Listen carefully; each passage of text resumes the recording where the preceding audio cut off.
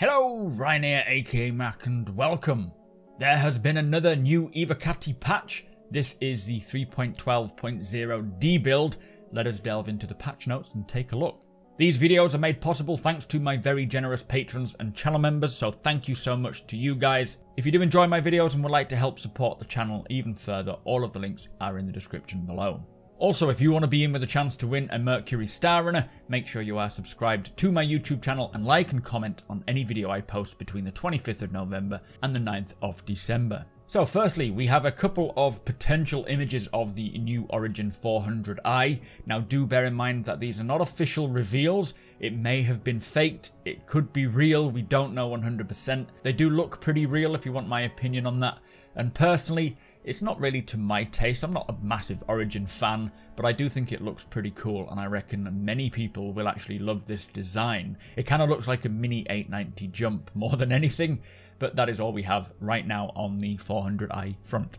So Alpha 3.12.0D is now on the PTU for the Evocatis. Testing focus now includes the weapon zeroing and wheeled vehicle control changes.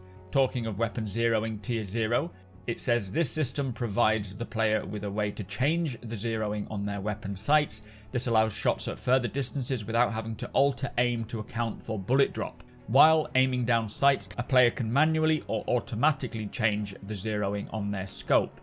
Aiming down sights will show the current zeroing settings as well as a distance finder at your crosshair for scopes that support this, and apparently the maximum distance varies per scope. You can set your weapon zeroing manually or to the distance finder amount by pressing the page up button, and reset the zeroing back to 0 meters by pressing the page down button.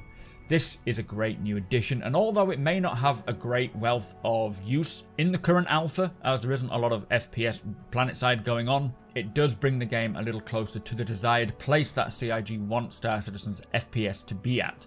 And it may even be part of something they're hoping to get in for Theatres of War before they bring us that, whenever that will arrive. I am working on a video that will talk further about CIG's plan for the FPS end goal in Star Citizen, so do keep your eyes out for that one. For locations, they have replaced 2 of the 4 refining kiosks in the refining decks with kiosks to sell unrefined ore, so now there will be 2 to sell ore and then 2 to refine ore, which I think is a good idea. They've also updated the refinery deck smelters effects, and they've applied further polish on repainting the planets. For gameplay, there are some wheeled vehicle and aiming improvements.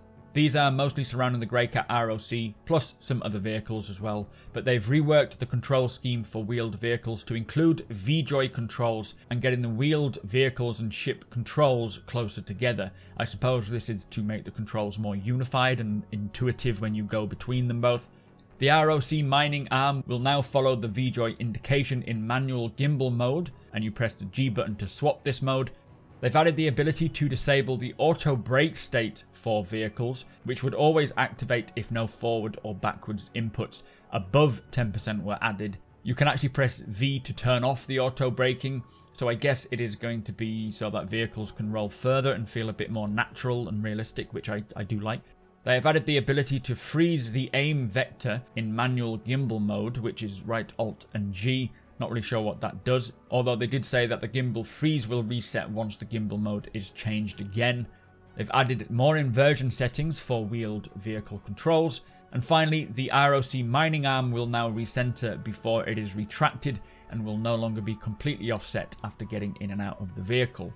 All of these sound like some pretty nice quality of life improvements for vehicles, and specifically the ROC as well. Hopefully it'll mean that the mining arm will no longer just bug out and point upwards all the time. There is a countermeasure burst setting update. They said they set the default lure burst size to 3 and added keybinds to increase burst amount size by tapping the right Alt and H, or decrease the burst size by tapping left Alt and H. So basically this determines how many lures that you fire in one shot. They were flares, so basically you will send out 3 lures when you hit the button, or you can increase that to 4, 5, or decrease it to 2 or 1. It is up to you. So aggravated criminal damage is now prevented from being given in green zones. They've adjusted all ground turrets to have a higher signature for faster player detection, and they've added game setting options to switch exit seat actions as hold versus immediate when pressing or using a turret or pilot seat. They said the default hold is 250 milliseconds, and I actually really like this feature as I often catch the exit seat button by accident while I'm in the middle of flying. I could be planetside, I could be mining, I could be in combat, so this is really good. So there has been 7 bug fixes. A couple of them are ships carrying vehicles or other ships can now use the repair, rearm and vehicle management services, and you should be able to now sub-target turrets on ships, and cycling the sub-targets iterates over all rather than all of one item type, which is very nice. Plus a couple of more or less major fixes. There's also been 6 client crashes fixed and 2 server crash fixes. So again, a really important patch with a lot of quality of life improvements. It seems like going into 3.12, they are really focusing on quality of life, polishing certain things that we have already to make them a lot more functional and usable, and I'm really excited to get my hands on it. But with that said, those are the latest leaked patch notes for 3.12 and the 400i. Do make sure you subscribe and tick that notification bell to keep up with all the leaks as they happen. If you can do me a big favour, hit that like button as well. Really appreciate that. And come and hang out with us over on twitch.tv/supermacbrothers Ryan. Links are in the description. Everybody is welcome. And again, a big thank you to all of my generous patrons and channel members who make these videos possible. Thank you for watching, and I'll see you next time.